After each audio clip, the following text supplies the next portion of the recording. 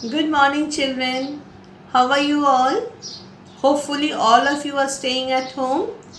Yes, we are in a deep crisis. Mother Earth is very angry with us.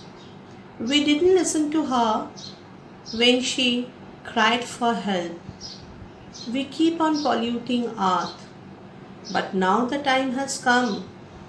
We need to be alert. And like the 5 fingers of your hand, we need to stay united and we need to motivate others to keep our earth germ free. Today our topic is Earth Day that we celebrated on 22nd April.